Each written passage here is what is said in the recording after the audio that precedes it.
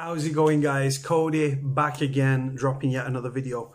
Right, guys, this is a story in the Daily Mirror, link in the description below like we always do. This is sadly and tragically about Daniel Raworth, who was found dead in his cell in January of 2018 at HMP Hull in East Yorkshire. Now, the reason that the story's only just come out is because obviously the inquest has taken place. I'm going to read the story, guys. Let me know what you think in the comment section below.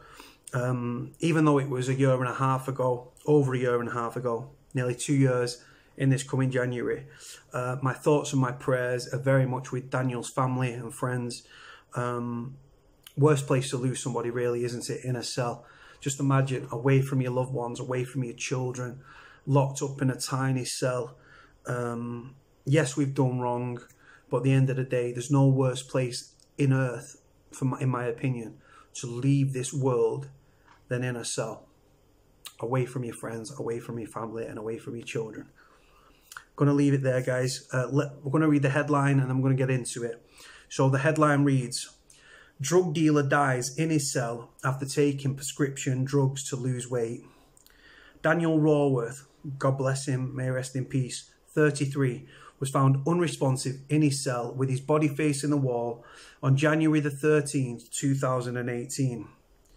A drug dealer was found dead in his cell after taking prescription drugs to lose weight, an inquest has heard. Daniel Raworth, 33, was described as a popular inmate at the Hebden Road prison, and his friends on the inside said he was determined to lose weight by any means necessary. Hull Coroner's Court heard the prisoner was found unresponsive in his cell with his body facing the wall on January the 13th, 2018. A fellow prisoner told the hearing via a statement that Daniel, described as a 6'5" and 19 stone, had taken anything he could get his hands on in a bid to lose weight. Another prisoner said Daniel was feeling good about himself and said it was the best he had ever felt just the day before his death, following a game of badminton at the Category B prison. His mother describing him as a big Manchester United fan, football mad, and a big drinker who was always the last one standing. Daniel, formerly of Salamander Close, Grimsby, had complained to his mum of a bad cold, but described him as looking at his best he had in a long time after losing weight from dieting and exercise. The jury listening to the inquest on Wednesday heard from the prison officers who described Daniel as popular, who mixed well with other inmates, had no health concerns on entering the prison, despite a mini stroke in 2015. On the morning of Saturday, January the 13th, 2018, Daniel's cellmate had tried to wake him, but he was cold to touch and noticed a bottle of pills at the end of his bed. Paramedics confirmed Daniel was dead and pronounced him dead at 9:56 AM after an emergency code blue was called inside the prison. They said he had been dead for a number of hours. Daniel was jailed in November 2017 after pleading guilty to being concerned with dealing cocaine between September the 16th and November the 12th, 2016.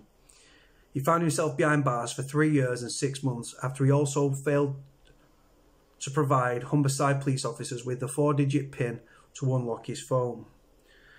The hearing was told there was no traces of illicit substances were found in his system during a thorough post-mortem examination. There were no marks on his body. All of his organs were in the normal range. The jury found in the medical cause of death as being drugs related after listening to the evidence. Dr. Kirsten Hope, who was the Home Office pathologist, said, "It's possible the drugs could have affected Daniel's breathing and a sudden cardiac event could have been likely." Dr. Hope said these drugs together could have resulted in an irregular heart rhythm or slowing down of his breathing. The combination could have happened overnight. 3 prescribed drugs were found in his system, but none of them were illicit substances. Despite the findings from 2 separate reports, it is impossible to tell which had been the catalyst for the prisoner's death.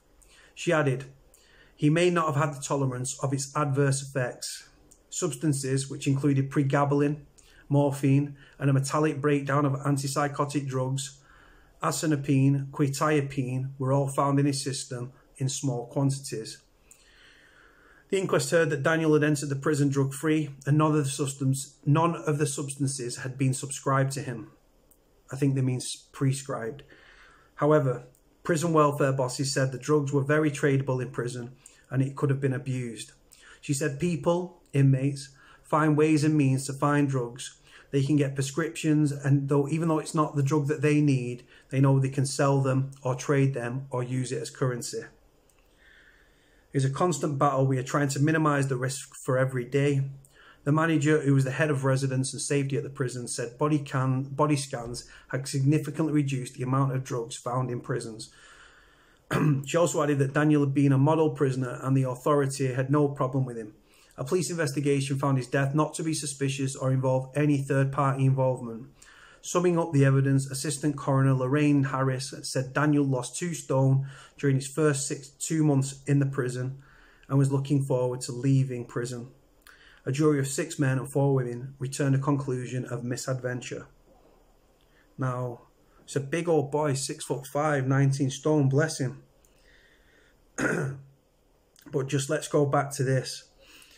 So, where is it? So, substances in his system were pregabalin, which is a strong nerve agent, morphine, pain relief, and a metabolic breakdown of antipsychotic drugs, asenapine and quetiapine, right?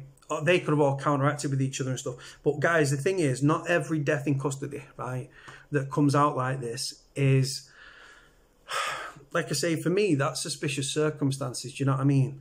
Now, like I say, when you're in prison, a lot of prisoners, unfortunately, develop addictions, whether that be just to get off the face for a few hours, or like this prisoner, to potentially lose weight. Now, like I said, he lost 2 stone in his first few months in the prison. 6'5" was obviously a big unit of a lad, but what the prison, when there's a death in custody, guys, right, what the prisons say and what prison officers say and what the truth is 2 very different versions of events. And like I said, there could have been more to this story.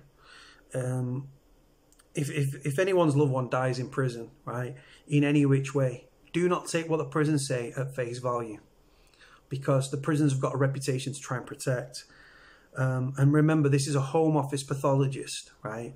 Again, I would want an independent pathologist. But at the end of the day, guys, it's a sad and tragic event. Daniel Raworth, God bless him, at the age of 33, sadly passed away as a result. And like I say, when people are in prison, because it said there that these medications had not been prescribed to him, you've got to ask yourself serious questions and stuff. And like I say, drugs are readily available. Prescribed medication in prison. Like when I was at Strangeways, I was given medication in my possession. Then when I went to a Category B prison, Forest Bank, you used to have to go to the medical hatch or the medical hut. You'd have like a little paper cup. They put your medication in it, show me your prison ID card. They get your meds, they give it to you. Prison officer standing there, little glass of water, net your meds. Then the screw would say, open your mouth, shows your mouth. So you go, ah, and you'd open your mouth. Not all the time though. I've seen kids cheeking. There was a kid that was on the script of methadone, and he just put it in his mouth, swilled it, kept it in his mouth, walked off, spat it back into a fucking cup, and give it to one of the other lads on the wing. It goes down that way.